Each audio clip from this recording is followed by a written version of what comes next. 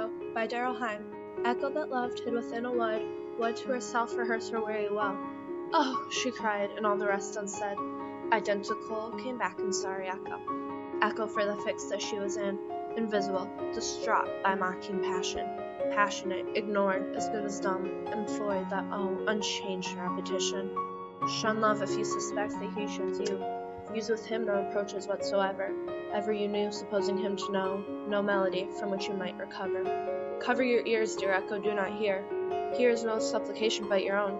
Only your sighs return upon the air, ere their music from the mouth be gone.